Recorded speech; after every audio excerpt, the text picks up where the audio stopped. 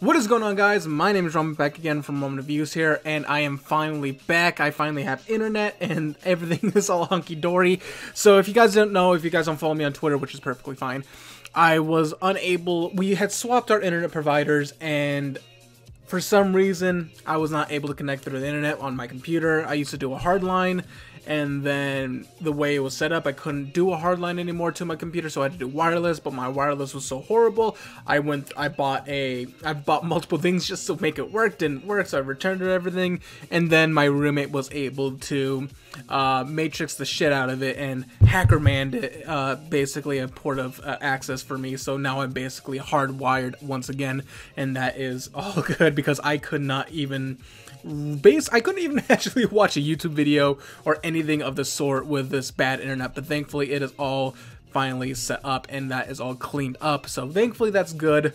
And then now that all that is done, I can get back to uploading some stuff. But I want to talk to you guys about the shows that I'm going to be looking forward to the most and shows I'm going to be reacting to for this winter season, which is, my god, so stacked. In fact, while I was making my little list right here that I'm about to show you, I actually realized that we are going to be getting an anime adaptation of a manga that I didn't even know was going to happen because I don't follow much anime news. I kind of just go with the flow. I'm like, oh, cool, I didn't know that was getting an anime adaptation and all that stuff.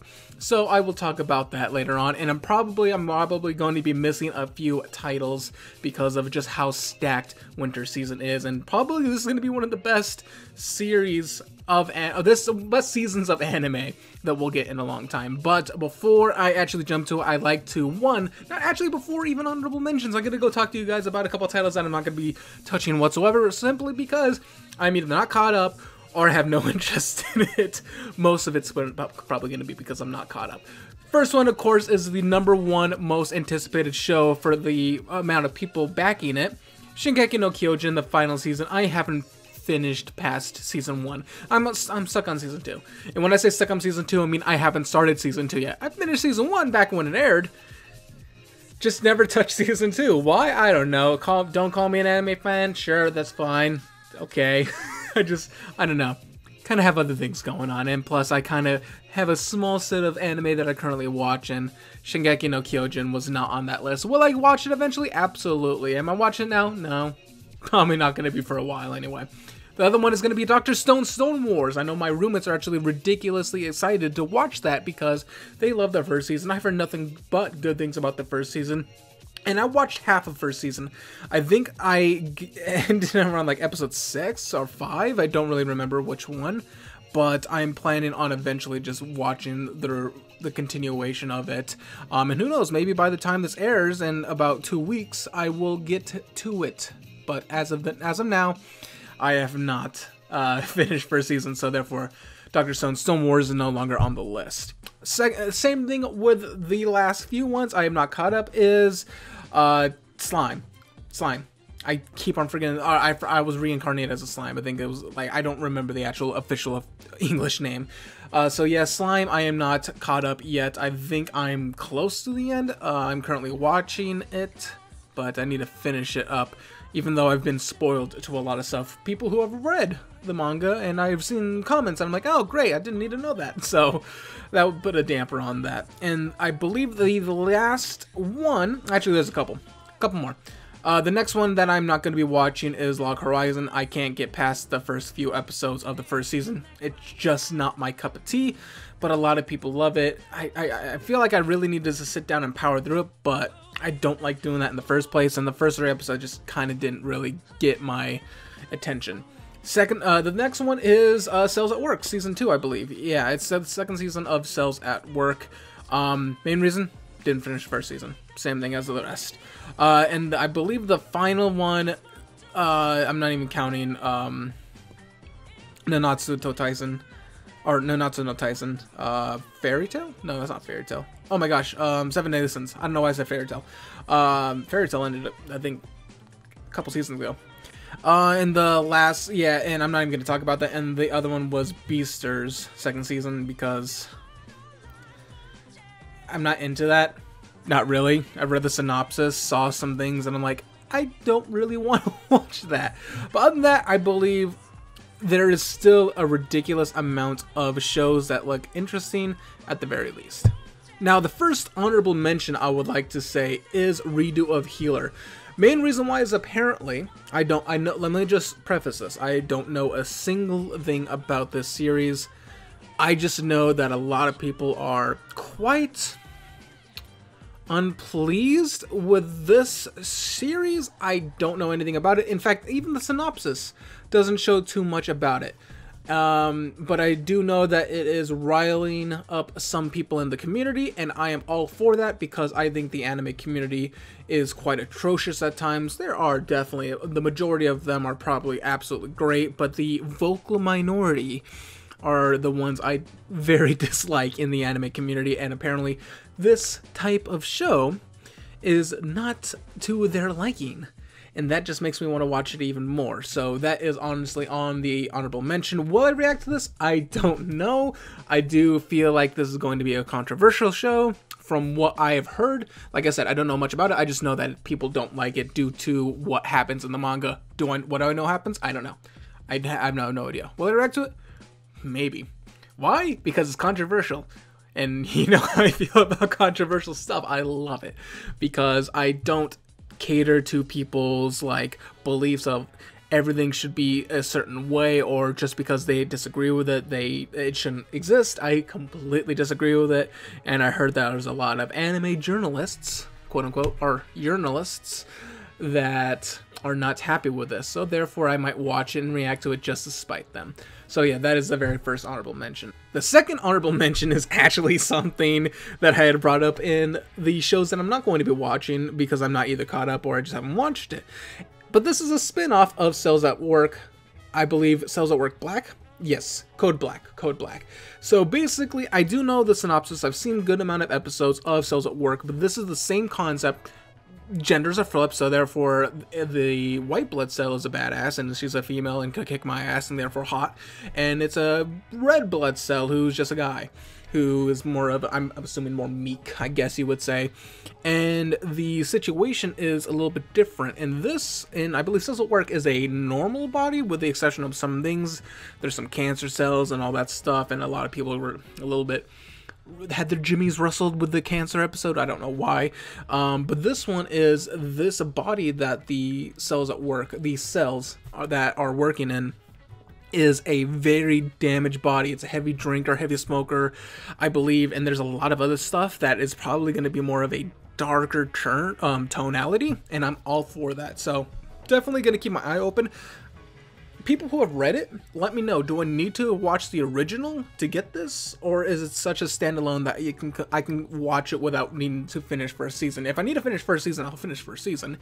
But do I need to watch the first season to understand this? I don't think so, because it is a spin-off, and as long as I know the gist of it, I believe I can get along with it. So yes, that is going to be my second honorable mention, and something that I'm looking forward to. Now, the third and final honorable mention was actually something that I had actually explained, where I didn't even know that it was going to anime adaptation, which is Jaku Kara, I believe it's Kara, Tomozaki-kun. Now, I had read this manga. It's been a while since I've seen it updated. I think it was because the site that I had read it on, it got licensed and got taken out. It's probably what happened. And I just didn't caught up with it. I need to. I actually kind of forgot it existed until I just now. I was like, oh my gosh, that's right.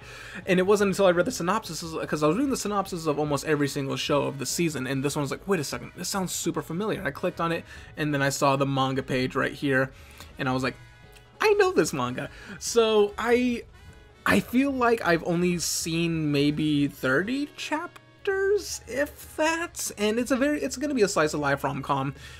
For the most part. I don't know if there's going to be much comedy, but I actually did like how they portrayed a lot of the emotions between the female main character, and I think it's just it's going to be a good feel-good kind of show, and it's good insight to people with a certain mentality towards the world and how they are also a gamer. So yeah, that is something I'm actually really interested in, and will I react to it? Don't know. Oh yeah, speaking of which, will I react to Cells at Work Black? Most likely.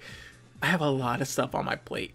But this one, more than likely, I'm probably going to react to it. I do need to figure out, I'm going to go do a I'm going to go write up a sheet and figure out what shows come out on what day and figure out from there. But I'm probably not going to be able to react to a lot of stuff this season. We'll just see what happens. So, but yeah, that is going to end my last title for my honorable mentions. Now, jumping into the 5th most anticipated show of this season, I am going to mess this up. Mushoku Tensei. Actually, I probably got that right. But the reason why this is actually really low, I know a lot of people, especially another fellow reactor, LAR Games, Lar, he loves this series, and I've started reading a little bit of it. I didn't finish it, especially now that I know it's getting an anime adaptation. But there is one main reason why I'm interested in this show. Now, the really quick synopsis, I believe someone who is in his mid-30s, 34.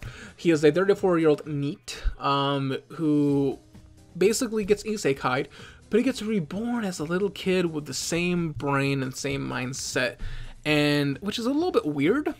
Because you have a 34-year-old man's brain in the body of a kid, for the most part, and he goes on some adventures. Now, I do know that the original source material gets really heavy into some things that happen, something that is more akin to someone who should be an adult, I guess you could say. Although I don't, like I said, I don't know much about the original source material, whether or not the main character has grown up at that time.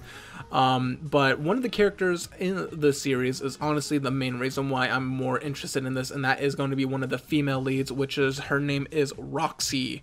And from what I remember of her, she actually had a spin-off series too. She just seemed like the type of character that I got behind, and I really enjoyed her character arc, and, well, not really arc, just her character type and how she handled things. I thought it was a very interesting character, and it was something that I thoroughly enjoyed reading about. So hopefully, maybe, I do know that this is going to be focusing more on the entire cast, not just her, so her time might be more allotted to someone else, but we'll see what happens. I'm going to watch this on my own, not going to react to it, unfortunately. I know some people might be looking forward to that, but I personally feel like this is going to be something I want to watch on my own and go from there. Now, the 4th show is something that a lot of people are not just talking about. This title has kind of been alluded to, and no one's really talked about it, which is a damn shame, because the synopsis sounds interesting at the very least, and that is going to be X-Arm. Now, X-Arm is, let me just read a little bit of the synopsis. Basically, in 2014, the main character has this phobia of electrical devices, which is a little odd, because at that time, 2014, I mean, basically any time in the 2000s, I would feel like anyone was mostly okay with electronics, but to each his own. But while he is afraid of electrical devices, like if he were to see this microphone, he would probably scream in terror, but he happens to be very good at diagnosing them, so interesting little aspect right there. However, he does get killed, and basically what happens is 16 years later, so 2030, he finds himself that his brain has been modified and put into a super advanced AI and super weapon called X-Arm, the name of the show. And so it just seems kind of interesting, the whole aspect of it. So will I react to it? Maybe. It looks interesting. It sounds interesting. It's an interesting concept, so I'll see what happens. Maybe he's just going to be afraid of himself. So the moment he starts with the show, he's just screaming. He's like, I'm horrible, I'm hideous. But yeah, that is definitely something on my list, and definitely the 4th most anticipated show. Like I said, for something that I was just like, ooh, this sounds right up my alley, this is only the 4th show. There are so many damn good shows this season, and definitely I can't wait to actually watch this one. This will be coming out on Mondays, so will I react to it? Yeah, I'm going to be reacting to this. Well, and I'll see whether or not I will adhere to the 3-episode rule, because, again, this is only going to be 12 episodes long, so the 3-episode rule will definitely apply, but it depends on whether or not I'll be continuing on my own, or just dropping the show. But again, we'll get to there when it gets there. Now, the 3rd most anticipated show should be, actually no surprise, Gotoban no Hanayome. FF, I believe. I don't know why it's FF. It doesn't look like FF, it looks like actually a music sign. But this is the second season of Quintessential Quintuplets. You all know how much I believe in the gang. I am part of the gang. I am no longer part of the church. I am part of the gang. In fact, I was actually part of the church when I first started reading the series. And I was a very faithful member of the church. I thought nothing could sway me. But then, I don't know what happened. I just was walking down a back alley. And then I realized something. The gang. The gang showed me the real way. The gang showed me who Best Girl is. And they had excommunicated me from the Church of Miku. And I have officially joined the Nino gang. Y'all can fight me if you want. I don't care. Nino Best Girl, and I'm hoping we get to show. You get to see why I believe Nino's Best Girl. From the anime perspective, absolutely understand why you would think I'm crazy for saying Nino's Best Girl, because you've only seen the anime. Fair. I completely agree with you. In fact, I thought Nino was Worst Girl. Oh my, how the tables have turned. I am very curious of how many episodes we're going to be getting. I don't know if we're going to be finishing this or we're getting a third season. Not entirely sure. But if we get if we actually finish the show, I'm actually curious if they're going to follow the actual manga ending. Kind of like how We Never Learned decided to do their own thing. Now, if they actually decide to do that, I'm fine with that as long as they pick Nino. Or a harem. Either way, I'm down for both. Miko, nah. Sorry, Nino. Sorry, Miku fans. Nino, it just chef's kiss on Nino. But yeah, so Gotoban no Hanayome, I'm really curious as to seeing where and how they're going to adapt this show, the series, even further. I thought the first season was a pretty good adaptation, and I definitely wasn't mad at it. So yeah, that is going to be my third most anticipated show of the winter season. Now, for the second most anticipated show, it shouldn't come as no surprise. The Promised Neverland, second season. Man, I had such a fun time watching this for the first time. And especially since I went into it with zero expectations. I went into it completely blind, and I was blown away by how they handled the things. I thought the writing was phenomenal, the character development was great, and just overall the entire setting, the tonality, everything just had this creepy eeriness when it wanted to, had this lightheartedness and fun vibe when it wanted to. It knew how to balance these tonality changes very well. Went from anything from funny to ridiculously sad and deep. Very well done, and I keep on hearing that the best arc has yet to come. I did hear that the finale and the last few chapters were not as good, but thankfully that's not going to probably get covered with the second season. Again, this is unknown amounts of episodes, so hopefully it'll still be at the very least 12. And hopefully this arc that everyone talks about, I don't know what arc it is. I don't read much about it because I like being as blind as possible, but this is going to be a very much anticipated show for a lot of people, and I completely understand why. First season was phenomenal, and if we actually hit this apparent best arc, again, I don't know which one it is or what it is, I think we are going to be getting even better character analysis, development, I don't know, just better everything, and I'm perfectly fine with that. So that is another one that I am absolutely looking forward to. Am I going to react to it? Absolutely. And going back to Gotoban no Hanayome, am I going to react to that? Absolutely. And you know exactly what I'm going to be saying throughout probably the entirety of the show. I'm going to be holding up the waifu Bible and showing everyone who Best Girl is. And I'm probably going to cream every time she's on. But yes, in terms of Promised Neverland second season, absolutely I'm going to be reacting to it. In fact, I think I'm reacting to everything on this list outside of the number 5 spot. So yeah, I'm looking forward to this show. Can't wait. And of course, if you know who I am, you know exactly what would be number 1. Re:Zero, second season part 2, second core. Oh, This is going to be a hard season. I got Promise Neverland. Heck, I even got Cells at Work Black. X-Arm maybe. Who knows?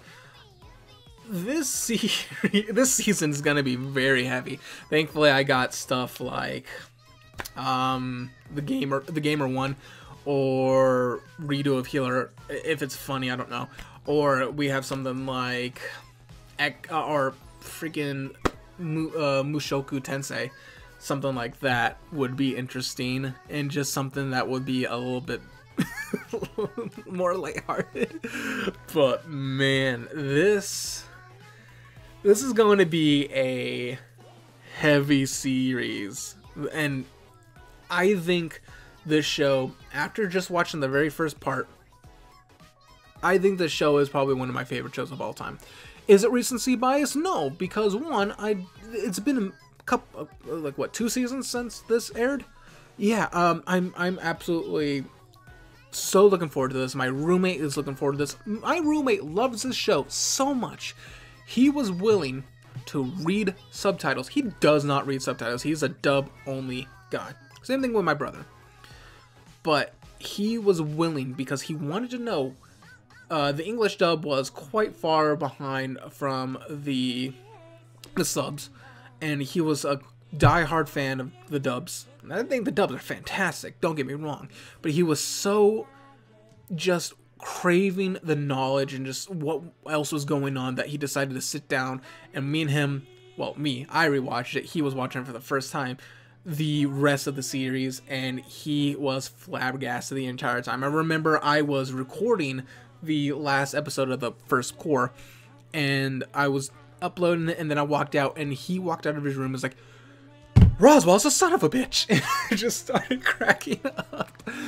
Yeah, this show is by far one of the best written shows in terms of suspense and keeping the reader completely in the dark, and having the whole, I'm gonna answer a question, but I'm gonna give you 50 more questions that you're asking yourself now.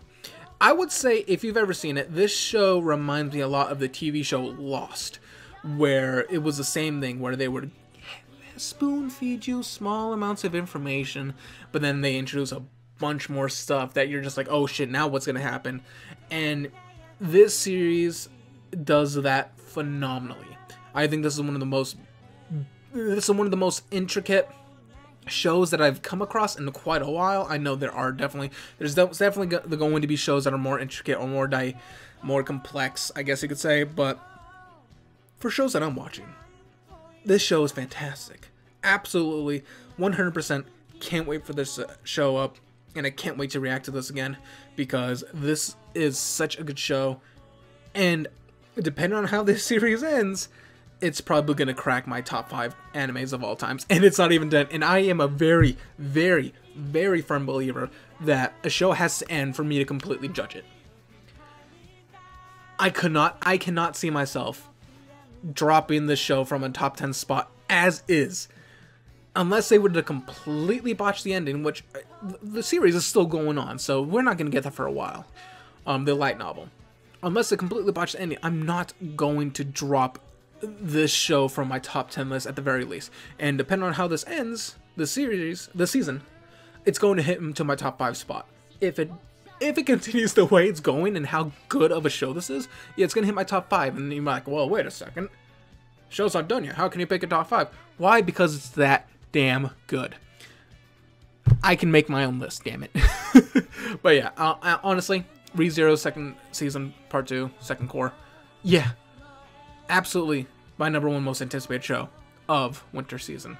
But let me know in the comment sections of what shows I should be at least on the lookout, because there are a lot of shows. I skimmed quite a few, in all honesty, because I knew exactly which ones I was going to talk about outside of a handful here and there. I was like, oh yeah, that's right, or ooh, this sounds interesting. But yeah, just let me know if there is another show that you think I should definitely keep an eye on, or just at least watch on my own time, or just really look into detail, because like I said, I've actually came across some people's comments, I'm like, okay, this seems interesting, and then I ended up really liking it. For example, I had no interest in Saga of Time of Evil, but I read a couple comments saying you should check it out. And I checked it out. It's one of my favorite shows of that year.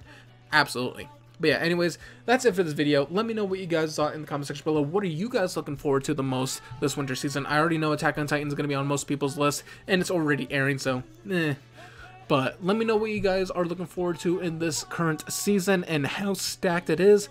And let me know in the comment section below, and definitely let me know what you think I should keep an eye out on, because I'm always down for looking at more new series to watch because I like new things. But anyways, guys, that's it for this video. I'll see you guys next time.